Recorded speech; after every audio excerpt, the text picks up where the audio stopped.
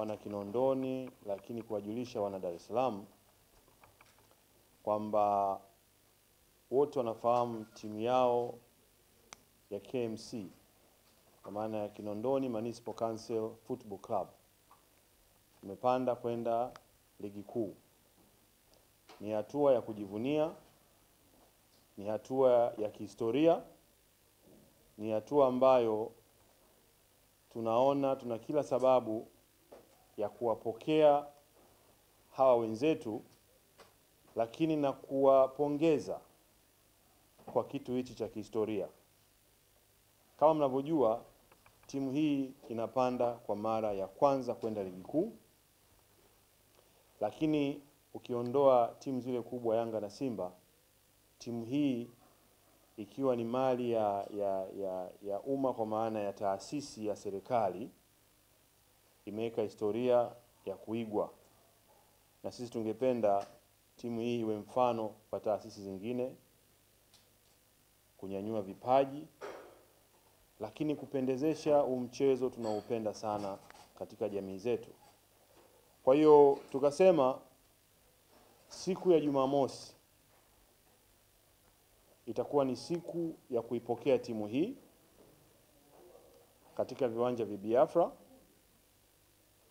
Saa 6 timu hii itaondoka hapa, itazunguka mitaa mbalimbali ya Manispaa ya Kinondoni. Alafu saa 8 itakuwa pale uwanja wa Biafra, ambapo tungependa kujumuika na wana Kinondoni wote, lakini wana Dar es Salaam wote kwa ujumla. Atakuwepo Mheshimiwa mkuu wa wilaya ya Kinondoni, atakuwepo Mheshimiwa mkuu wa mkoa, kwa sababu timu hii imeleta hadhi ya kimkoa. Watakuwepo viongozi mbalimbali, lakini itakuwepo burudani mbalimbali. Watakuwepo wasanii wa muziki wetu wa kizazi kipya, na Stamina, na Roma, na Madee, lakini watakuwepo wasanii wa bisingeli na tutahakikisha shughuli ile inapendeza sana. Lakini tunafanya yote haya kwa ajili ya kuipongeza timu yetu, timu ambayo lengo kubwa wakati ianzisha timu hii ilikuwa ni kuweka timu itakayoweza kufika ligi kuu, lakini timu hii iwekewe mizizi ya kuchukua vipaji kuanzia level ya chini kabisa ili tuweze kuzalisha vipaji. Lakini timu hii tutaisapoti kwa kuweka academy. Tutachagua shule moja ambayo tutaiona shule hiyo imekaa kwenye eneo ambalo linaendana na academy inavyotaka. Shule hile itakuwa ni maalum kwa ajili ya michezo. Matarajio yetu ni kwamba tutaweza kuibua vipaji mtaani, wataweza kwenda kwenye shule maalum, lakini wakitoka pale wataweza kwenda kuchezea kwenye timu ya ligi kuu.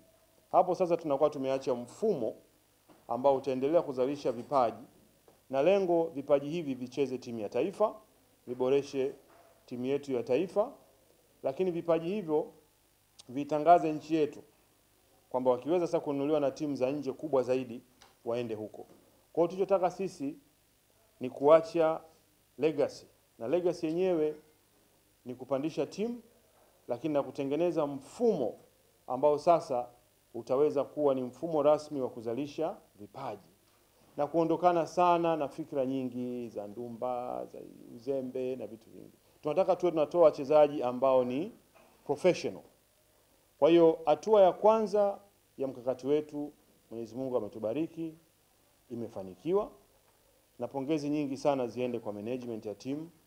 Tumepambana nao sana, wakitaka hili tunawapa, lakini walikuwa walali, wanapambana. Kama mnavyojua, ligi daraja ya kwanza inawezekana ni ngumu kuliko hata ligi kuu, kwa sababu ina mambo mengi.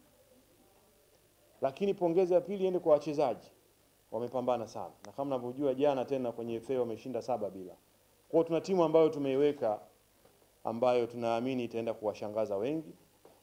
Tunaamini itakuwa ni chachu ya kuzalisha vipaji vingi.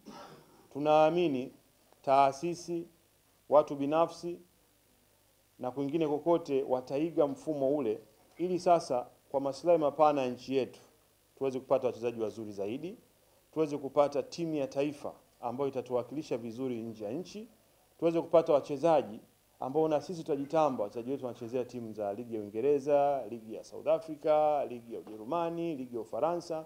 Hilo ndio lengo hasa, na sio tu kushindana sisi ndani kwa ndani na kutambishiana. Lengo tulifikirie zaidi kimataifa. Kwa hiyo kikubwa nilichotaka kuwajulisha leo ni kwamba tunaomba sana Watanzania wenzetu walioko mkoa wa Dar es Salaam, siku ya Jumamosi saa 8 tukutane pale Biafra, tusherekee pamoja, tuwapongeze wenzetu kama utamaduni wetu unavyotutaka. Mtu akifanya jambo jema tunampongeza. Basi tunasubiri sasa ligi kuu na kwenyewe tuweze na kwenyewe kuwashangaza kidogo. Mimi nawashukuru sana kwa muda wenu.